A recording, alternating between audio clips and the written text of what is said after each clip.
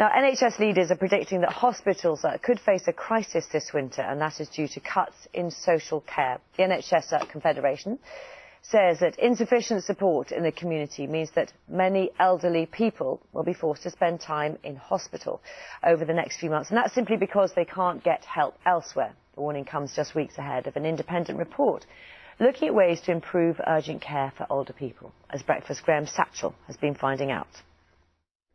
What does your kettle at home do? Doesn't do this.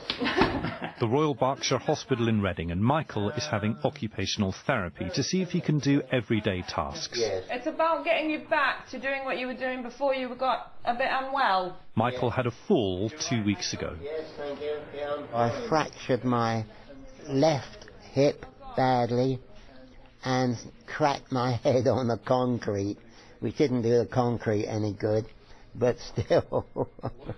More and more elderly people are getting stuck in hospital because there's insufficient care in the community. What's stopping him going home now, then? He's medically stable. David Oliver is a geriatric specialist and used to be the government's older people czar. OK, should we go and have a word with him? Okay. Social care has been cut drastically. Over the past 6 years, it's lost about 40% of its funding. Nice to see you again. We just don't have the right capacity in the right part of the system to ensure that everyone who's in hospital who could be somewhere else is actually somewhere else. But fundamentally, we have a funding crisis, and no political party is being honest about it. The NHS probably needs an extra £4 or £5 billion a year just to maintain current levels of activity. How are you feeling, Betty? Yes.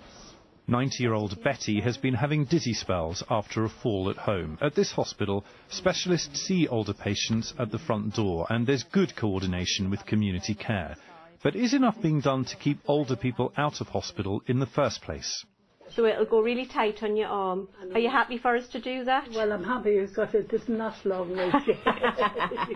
Gateshead, Tyne and Wear. Kathy is a specialist frailty nurse, one of the only ones in the country. Karen, her colleague, an occupational therapist. Together they visit patients at home to try and keep them independent and, critically, out of hospital. I have a lot more time with the older person, and I think that's what you need. You need time to gain their trust, to get information that might help them feel a bit better. That was really good. You were much steadier with that, Kathy. The idea is that we capture patients at that pre-frail stage, so getting them before they hit crisis point and getting them to self-manage their conditions at home. Kathy and Karen work for a local GP surgery, taking care out to patients, not waiting for them to come in. It's made a very big difference to patients, and actually the feedback that we get from patients is phenomenal. Within the first 6 months we found actually that we reduced attendances and admissions to hospital by 54%. But the interesting thing was actually that we reduced requests for home visits by 81%. You do one step at a time? Okay. Okay. Well done. Excellent, Michael. Back in Reading, Michael is getting ready to go home. Really good. The NHS is already missing waiting time targets, and as winter starts to bite, the warning from NHS bosses is that that is likely to get worse. Thank you very much. Bye-bye. Graham Satchell, BBC News. And Michael getting back on his feet. Joining us now to discuss this is Rob Webster, Chief Executive of the NHS Confederation, which represents hospitals. Morning to you. Morning. How important is it to try, as we saw in that piece by Graham, to keep people at home, actually, rather than going into hospital? Well, we know that's where people would much rather be, and the commission that we've run, independently chaired by Dr. Mark Newbold, is looking at this very point. More than about 11.5 million people are over 65. Half of admissions to hospital are for over 65s. 3.5 million people over 65 live alone.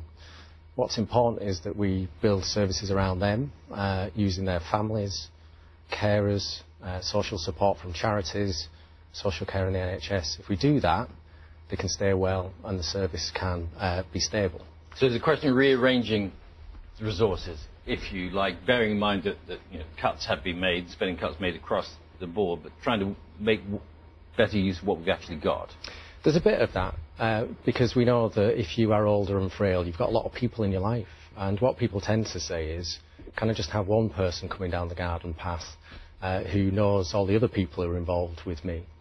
And older people, like anybody else, need to have company and support. Many of them will be fit and able, but many of them won't. And you can see from the film, from David and Sinead's, that what you see if you put that support in is that they stay well, which is why we should be here in the first place. And also what you get is less pressure on hospitals. Then you run into that big bed blocking issue, don't you? Don't ever call people bed blockers. I think that is just the wrong term to be describing people. What we should be doing is saying that there are people who are stuck in the system because we haven't designed the system well enough.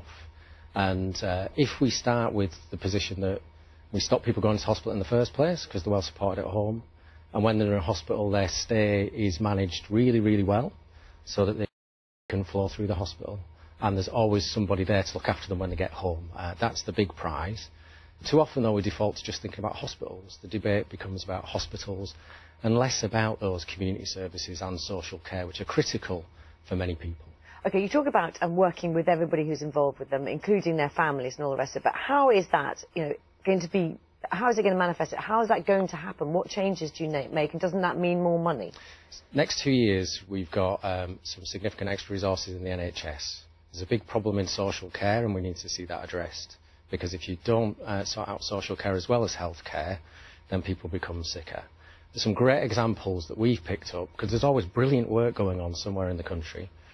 So in Cornwall, for example, Age UK, working with local services, have volunteers and Age UK workers who look after older people and navigate the system with them. What they've found So that's relying on charities, isn't it? It's working with charities because they are professional organisations often who are very well rooted in communities.